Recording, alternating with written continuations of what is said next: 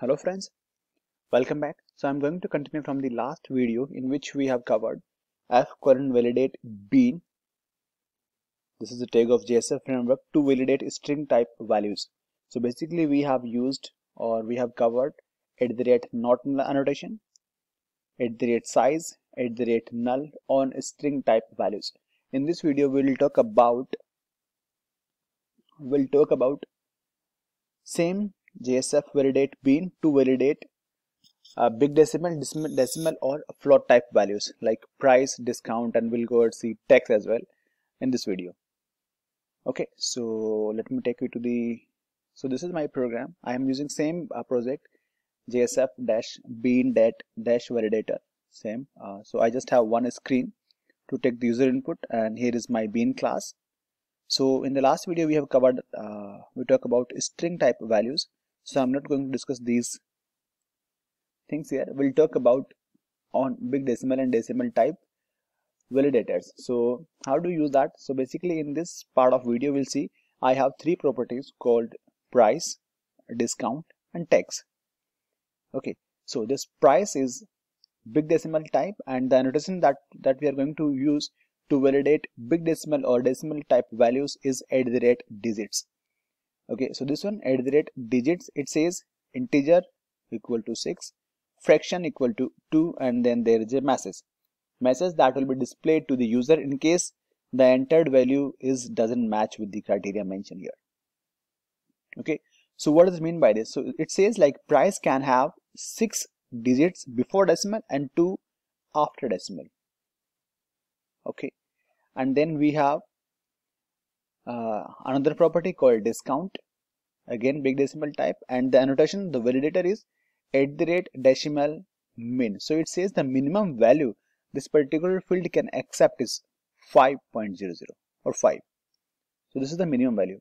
If I go and talk about text, then I have @decimal max is the annotation to validate. It says the maximum text rate which I can accept from the user is 30. In case if doesn't meet the requirement or the validation, like if the validation gets failed, there will be a message. And if you see here I have mentioned the message, but here there is nothing, like I haven't used message tag. So JSF will populate a default message. So JSF framework is really smart. It provides some sort of messages. So in this video we'll talk about these three validations: @digit, @decimal minimum, and @decimal max to mention the maximum value for that. Okay, so let me open this screen. Let me run this project. Let me see what do I have here. Clean. So, please let me run this one.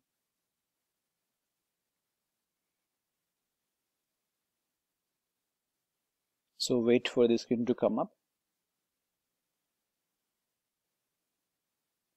If you guys want to know about this project, so let me explain something here. So in my web.xml file, we have used context parameter, state saving, and there is one more context parameter.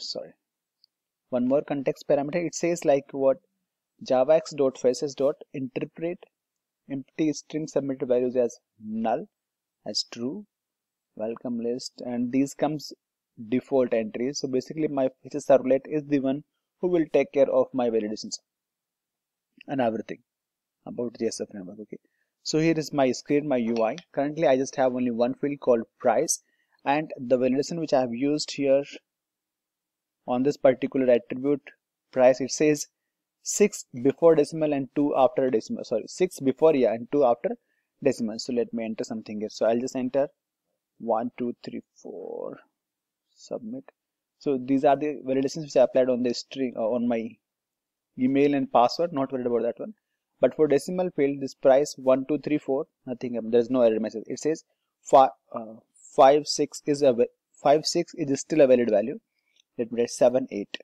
Submit. It says acceptable format is 0.00. So 6 digit before decimal and 2 after decimal. If you go and see the message, so this is what I have mentioned here, and here I can see the same message here. Okay, now if I lower down this one, 6 0.00 is still, so 6.6 before decimal 0.00 is a valid value. Now if I type something else, 5678, submit, it says acceptable format is this one. So basically JSF is really a smart framework. In the background it takes the input and validates the values entered by the user using the built-in validators. So these validators that comes with Spring itself. Okay, now we'll talk about next property called decimal. So here is my screen. I'll just simply go and let me copy these things. Don't worry, I'll explain. What I'm doing is I'm just creating a one more field to accept decimal value. What I did.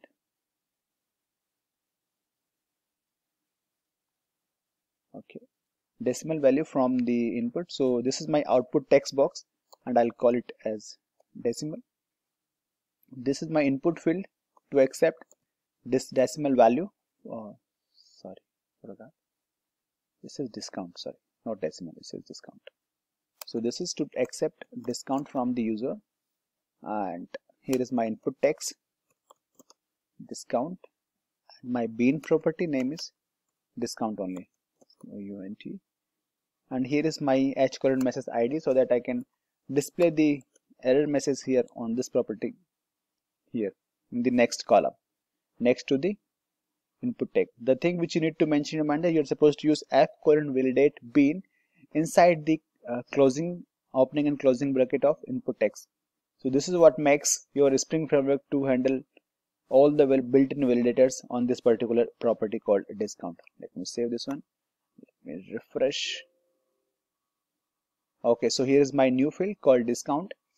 So what is the validations we have? So the validations, if I see here on discount, it says minimum is 5.00. Okay, so if I enter 1 and click on submit, you will see must be greater than or equal to 5.00. Right? If I enter 6, there won't be any error message. It's perfectly fine to make this good. Okay, submit.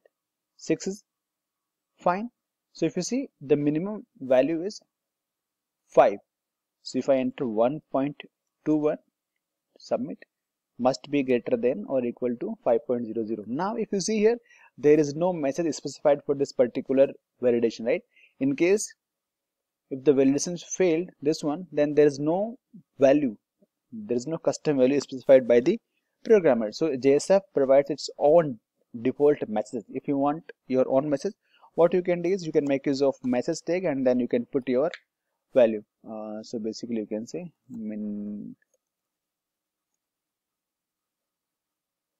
minimum is 5.0, something like that. So you can write your own message here. Sorry. Okay, now let's go and see the next property. If I see here test of Java, so the next one which I have is text, and the annotation, the validator which we have used is @decimal_max. So the maximum value this particular text can have is 30.00. So let me just go and create one more input text. So I'll just copy the layout. Layout is very easy. You can, don't worry, I'll share the code. You guys can see this one. It's gonna be really easy. So what I'm gonna do is here I'll put I think text, and here is my, so this is my output text box. So text will be printed on the screen. Here is my ID text, and the bean property is text only. So this is the input text to accept the value, and here is f colon validate bean, which is like, so this is the one which is taking care of everything, all the validations. And here is f colon message to display the error message just next to the input text. So this is the next column. Okay, save. Let me refresh. Okay, before that I'll just go and delete these informative text. I don't want this to be here on my screen.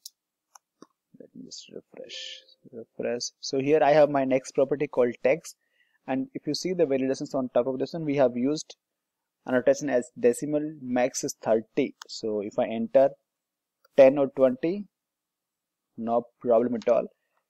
Let me just here also. So if I put 30, even 30 is the valid value, because this is also, this falls under the same validation criteria. Now I have mentioned 31, so it says must be less than or equal to 30. Okay, so if you see again here for this one, there is no custom message. So JSF provides its own message, custom messages. Like JSF provides its own message, but if you want to override, you can make use of it like this message tag, message attribute, message equal to, and then you can write comma message equal to. You can write your message, whatever message you want to display to the user. Okay, I think so. That's it for this video, guys.